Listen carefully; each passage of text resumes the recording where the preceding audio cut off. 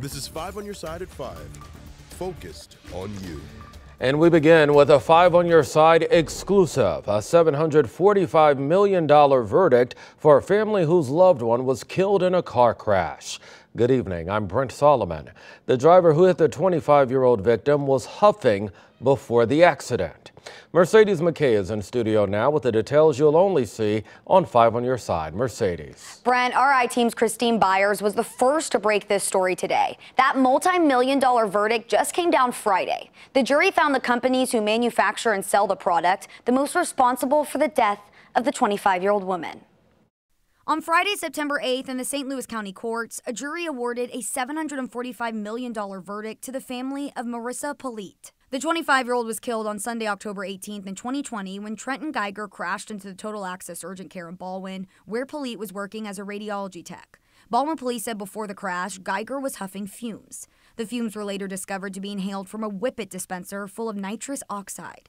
Geiger drove through oncoming lanes on Clarkson Road, across a grassy area, through the parking lot, and into a light pole and tree.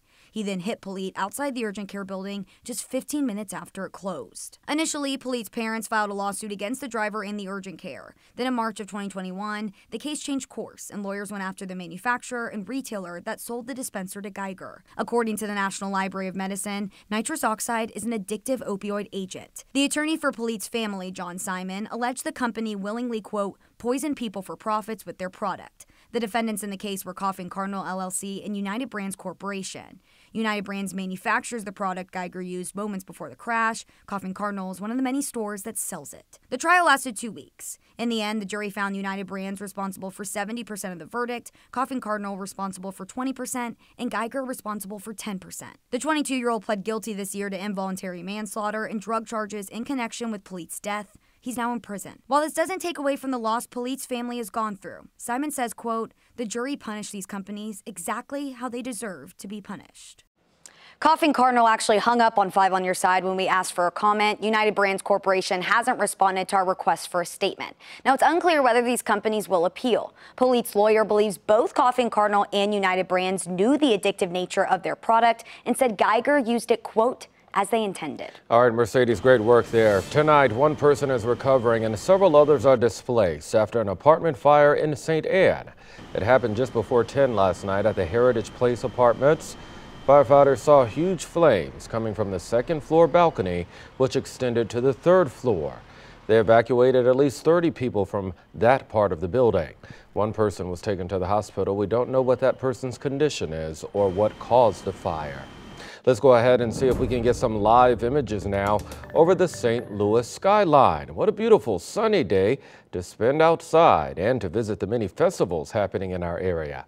Meteorologist Gary Frank now with your weather first forecast. Hey, Gary. Hey, good evening, Brett. A pretty nice evening and pretty nice afternoon, right? We started off cooler. We were in the 50s and it felt pretty nice. This is that kind of early fall feel that we're starting to work our way into September now that summer is coming to a close. And we'll still see some warm days, but right now cloud cover has kept us to around 80 degrees, mid to upper 70s otherwise. Even as we zoom in just a little bit, we're still sitting at 74 in Warrenton, 77 Mount Vernon, 76 in Litchfield. Over the next several hours, we'll still see that cloud cover, the thicker cloud cover, off to the east. For the most part, we'll continue to see a pretty nice evening. That keeps the mosquitoes out, so that's nice. I mean, out as in terms of not being around, because it's going to be nice with lower humidity and dry weather. So if you have that patio weather this evening, it's still really nice. We'll hold steady in the mid-70s here for now, but over the next few days, we'll continue to monitor the fact that it is even cooler than this, when you may see temps in the 40s in the morning and what we can expect as a trend in the extended forecast. All right, Gary, stay close.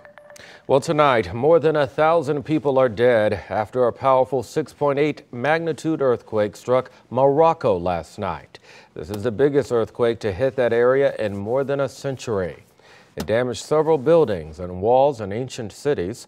Morocco's king ordering the armed forces to help lead search and rescue operations. Well, with more and more earthquakes happening all around the world, Brandon Lewis from our National Verified team looks into a social media account that claims it can predict when major earthquakes will happen.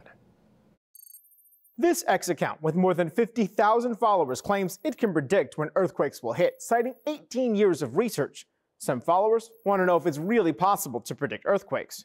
So let's verify. Our sources are the U.S. Geological Survey, seismologist Lucy Jones, and Jackie Kaplan-Auerbach, Associate Professor of Geology at Western Washington University.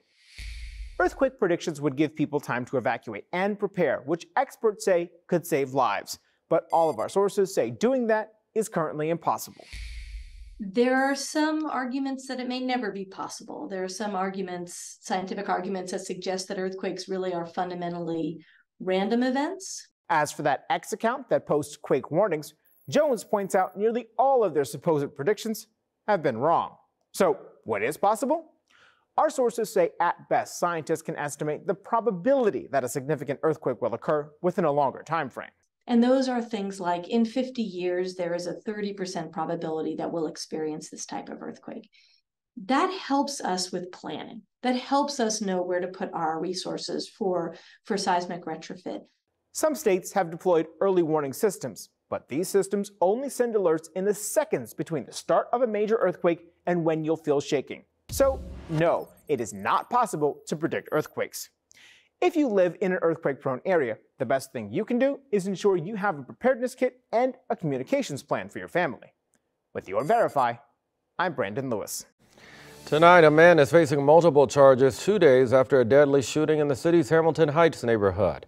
27-year-old Dwayne Davis is charged with first-degree murder, robbery, armed criminal action, and unlawful possession of a gun. He's accused of killing 45-year-old Jesse Jones of Ellsbury.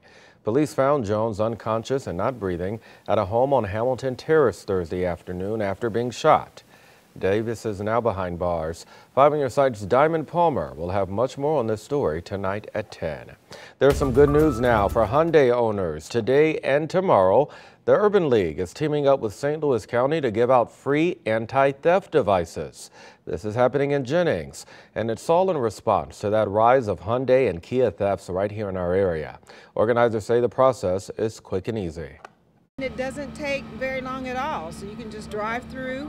They will install the software, they will show you exactly what they're doing, and you can sleep more comfortably at night once you get this done.